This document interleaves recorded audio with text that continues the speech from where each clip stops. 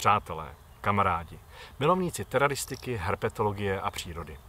Já vás vítám u dalšího dílu našeho povídání o plazech a obojživelnících. A na co se dnes podíváme?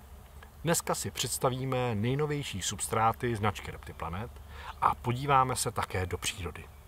Ukážeme si, že třeba není poušť jako poušť.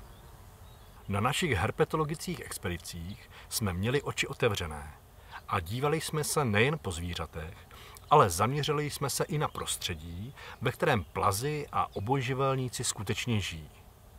Navštívili jsme pouště, polopouště, prérie, horské oblasti, ale i tropické pralesy a zjistili jsme, že to není tak jednoduché a hlavně jednoznačné. Krásným příkladem jsou právě ty pouště. Téměř nikde jsme se nesetkali pouze s jedním druhem substrátu. Písek na typické poušti pohyblivých dun, jaký známe z encyklopedie nebo ze sci-fi duna, se skládá ze zrn od 0,05 mm do cca 2 mm. Tato zrna vznikají rozpadem mateřských hornin v místech, kde k erozi dochází, nebo jsou transportována ze vzdálených oblastí, kde je unáší vítr, voda či led. Tento druh pouští s pohyblivými dunami se nazývá erk. Erk je téměř bez vegetace, sem tam se může vyskytnout pár tamarišků a většinou ho tvoří zvětralý pevninský materiál. I když se zdá, že tento typ prostředí je zcela nehostinný, může některým druhům plazů vyhovovat. Jedním z krásných příkladů je tzv. Pouštní ryba, scink arabský, latinsky Scincus mitranus. Díky svému hladkému tělu pískem doslova proplouvá jako ryba. Tento druh scinka potřebuje pro chov v teráriu dostatečně vysokou vrstvu jemného písku. To samé platí i pro agamky, latinským názvem Phrynocephalus arabicus, nebo hrozníčky arabské Eryx jacquari. Druhým typem pouště je tzv. Rek, který tvoří převážně štěrk či malé oblásky. No a pak tu máme tzv. Hamadu, což je kamenitá poušť posetá štěrkem, menšími či většími kameny a skalními útvary. S tímto typem krajiny jsme se setkávali v Ománu, Maroku či Arizoně. Jak tedy vidíme, tak pouště tedy nejsou pouze písek. A mnoho tzv. Pouštních terarijních zvířat se bude mnohem lépe cítit na kombinaci různých substrátů a kamenů. To samé platí i pro plazy a obojživelníky, vyskytující se v prériích, travnatých loukách či skalnatých horských planinách.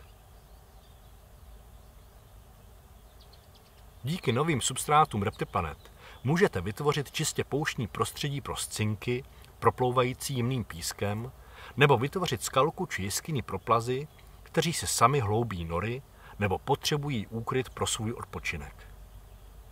V tuto chvíli máte na výběr z 10 produktů, které zcela jistě napomohou k vytvoření kousku přírody u vás doma. Všechny naše substráty jsou 100% přírodní a bez přidaných chemických látek. Barvy jsou tedy přirozené a písky nejsou uměle dobarvovány. Stimulují přirozené chování jako hloubení nor, ochlazování se, zahřívání, zahrabávání či kladení vajec. Vyznačují se skvělou tepelnou vodivostí a pro výhřev substrátu se skvěle hodí topné kameny nebo topné desky. Substráty Earth obsahují směs písků různých frakcí a spolu s přírodními jíly obsahují minerální látky podporující fyziologické procesy. Konzumace substrátu je u plazů zcela běžná, neboť touto cestou dochází k doplňování minerálních látek i v přírodě. Avšak pozor, všeho s mírou. No a pro kreativce tu máme řadu kreativ, která nabízí absolutní tvůrčí svobodu. Díky vysokému obsahu jílu se můžete pustit do modelování reálné krajiny. Po přidání vody v poměru 4:1, kdy 4 je substrát a 1 je právě ta voda, můžeme modelovat jeskyně, úkryty, nory, skály odpočívadla a vše další, co vás jen napadne. Tvarovatelný substrát můžeme doplnit kameny, kořeny a dalšími přírodními materiály. Po zaschnutí je vymodelovaná krajina pevná a nehroutí se. Pro vytvoření reálného prostředí doporučujeme kombinaci s dalšími substráty Repti Planet. Terarijní substráty Repti Planet používám více jak rok, takže poměrně dlouho jsem je testoval. A za mě jsem opravdu velice spokojený, protože se mi podařilo vytvořit opravdu téměř reálná prostředí, jako jsme viděli na našich cestách a expedicích. Takže doufám, že budete spokojení i vy. Pokud byste si přáli natočit nějaká další videa, právě třeba jak vytvořit to reálné prostředí pomocí tvarovacích substrátů kreativ, tak klidně napište nějakou zprávu pod toto video do komentářů a můžeme natočit nějaké takové videa, kde právě budeme tvořit terária a tvořit reálné habitaty. Takže moc děkuji, že jste dokoukali toto video do konce. Budu se těšit, až se uvidíme třeba na nějakých společných akcích a výstavách. A pokud byste chtěli vidět více záběrů z našich cest a expedic, tak se určitě podívejte na náš kanál, kde máme cesty z Ománu, z Turecka, z Chorvatska a nyní právě připravujeme a vlastně v tuto chvíli už možná máme na YouTube i video z Arizony, který si myslím, že se opravdu hodně povedlo. Takže díky moc, mějte se hezky a doufám, že brzy na viděnou. Ahoj. No, tak to by bylo.